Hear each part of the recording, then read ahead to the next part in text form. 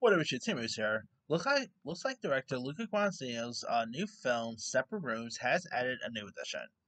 According to Deadline, Dune Part 2 actress Leah Seydoux is set to star opposite Josh O'Connor in the upcoming film Separate Rooms, which will be directed by Luca Guadagnino and is an adaptation of the 1989 novel of the late author Pier Vittorio Tondelli. Sorry if I'm mispronouncing that.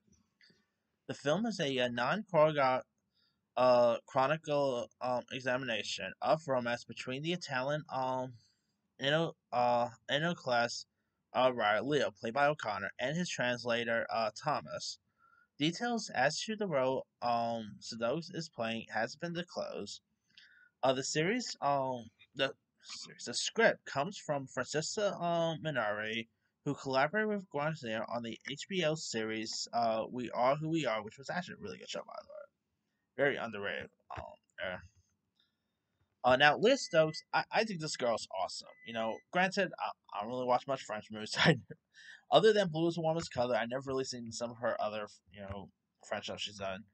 But I have seen her in other stuff, as well, such as like the Mission Impossible movies, No Time to Die, obviously Dune Part Two. She was great in Crimes of the Future. So I have seen her in other stuff, and I think she's a really terrific actress. So she also has a new movie coming out called The Beast, which comes out this week, which that looks interesting, I guess. But I don't know. Hopefully, this could be an interesting one here too. But we'll see.